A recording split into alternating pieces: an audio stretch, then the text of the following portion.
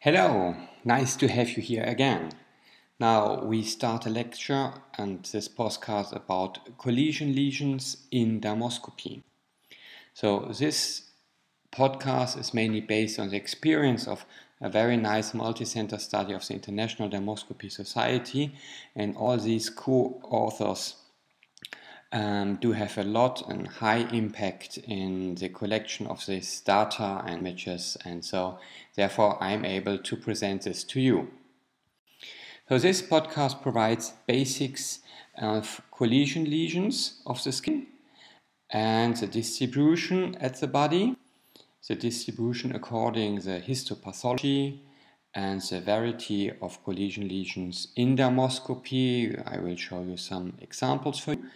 And at the end, hopefully a helpful conclusion at a special skin model for you.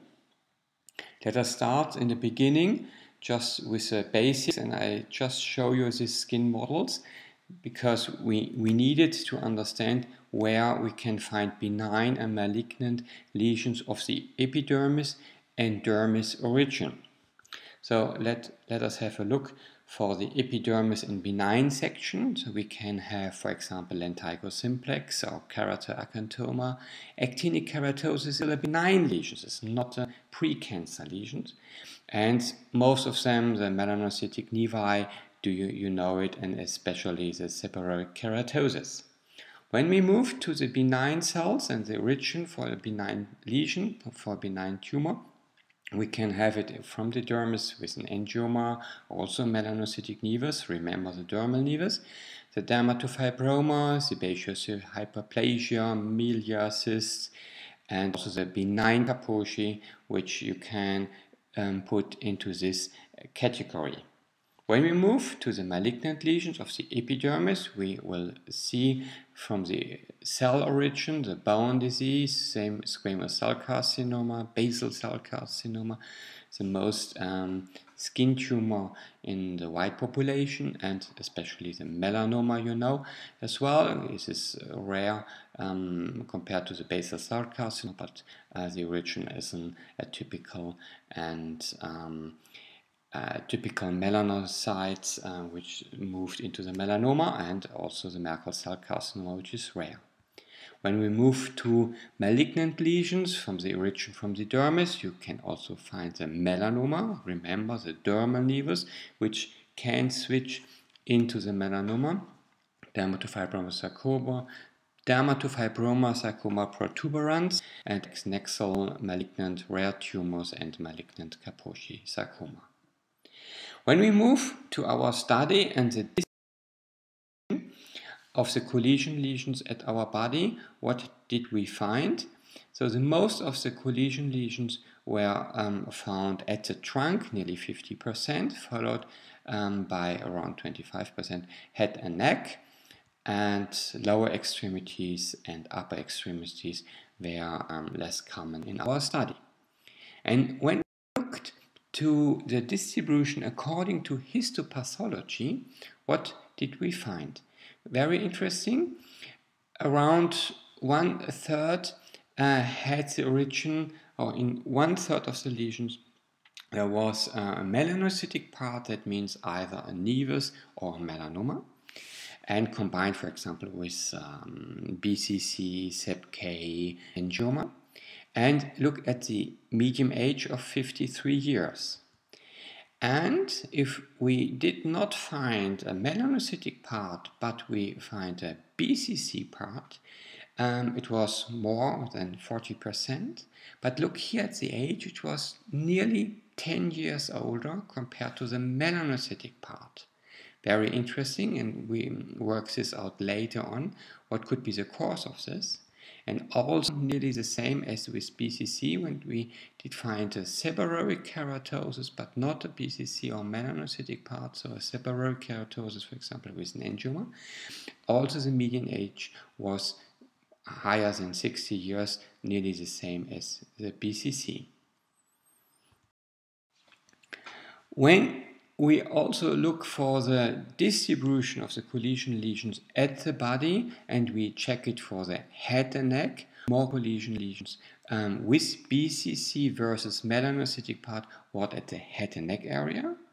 And when we compare this with the trunk morco lesions, with melanocytic part, that means nevus or melanoma, were more found at the trunk compared to the BCC. That means in head and neck you find morco lesions with BCC, at the trunk morco lesions with melanocytic part.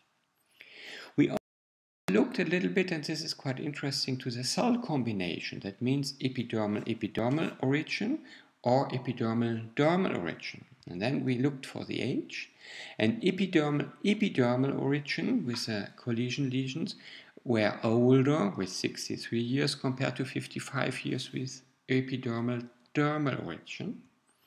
Also more males than females with epidermal combination, and more at the head and neck area compared, so epidermal cell combination compared to epidermal-dermal cell combination. What could be the cause? First, a lifetime, we live longer, and when we live longer and we stay longer outside, we have a higher UV radiation. And this will be the very important conclusion which we need to deal in future in our daily work, in practice or in clinic. So let us have a short look to some collision lesions in dermoscopy. For example, this lesion you see here in A area, the melanocytic part, and B and C the part of the seborrheic keratosis. The second lesion, this collision lesion, you see in the A part the blue nevus, and in the B part the initial start of the seborrheic keratosis. In the next one, you see very nicely on the left-hand side the dermal nevus, so a little bit exophytic, as well as the angioma on the right-hand side is also a little bit exophytic, and they are very nice, closely coming together. Also here, what do we see? The upper part in A and B, we do see the melanocytic nevus, and in C, this hypopigmented center of the dermatofibroma, which is presented with the D part of this hyperpigmented area, post-inflammatory pigmented area at the periphery. Little bit more complicated and tricky this lesion. You see this must be an older man or woman. This one we can't see, but you see various UV damaged skin.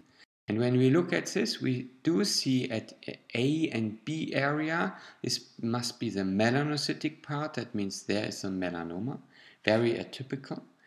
And in the C part, very distinct, but you can see it, a kind of hyperkeratosis, so perhaps a kind of actinic keratosis or squamous cell carcinoma. And the D part, you see the polymorphia of vessels, which can be a part of the A area, that means a melanoma, or also of the C area of the squamous cell carcinoma. And this one you cannot differentiate from which part of the tumor this is the base for. So this one we will see more and more often, because the population is getting older and there are more in the sun. And this one we will see this in future more and more in sun damaged skin, that you have a combination of 2, sometimes 3, and very rarely but possible of 4 benign or malignant skin lesions. Also one tricky lesion here. What do we see? So on the lower right hand side, A and B, you have the differential part of the lentigo maligna or even lentigo maligna melanoma, with the B part of the initial invasive part. And in C you have this eberizing vessels of the basal cell carcinoma, and in D you have the oval nests, which is also the part of the BCC. So a BCC left-hand part and lentigo maligna, or switching into lentigo maligna melanoma on the right lower part of this image. Very nicely here also as well in the center, surrounded with a septae at the periphery, in the center, you have the basal cell carcinoma with the oval nests represented in A, and in B, C, and D, you have these differential structures of the seborrhokeratosis. Also, the last example of this collection, which I would like to show you, is this. We can also have a combination of a skin lesion, that means benign or malignant skin tumor, with a part of an infection part, that means, for example, for virus. So at the periphery, you see the seborrhokeratosis, and in the center the verruca vulgaris, which is just coming up in the center of the seborrhokeratosis. At the end, I just like to repeat you with this helpful, hopefully for you, helpful conclusion at the skin model. Remember where's the origin of the cell, which could be lead to the benign lesion or the malignant lesions of the epidermis or dermis, and then you can combine all of these lesions, nevertheless, which you like to have, because nature has a very high variety, and this one we need to deal and to work with in our daily practice. Also, we need to combine this model with our longer lifetime. That means we have a longer UV exposure, perhaps more males than females, but I assume this will get closer and closer in the next years and decades. And this one we need to deal, and we need to work with our dermoscope. So hopefully you have learned a little bit about collision lesions, and just take your dermoscope, use it, and detect a lot of things and have fun. Thank you very much.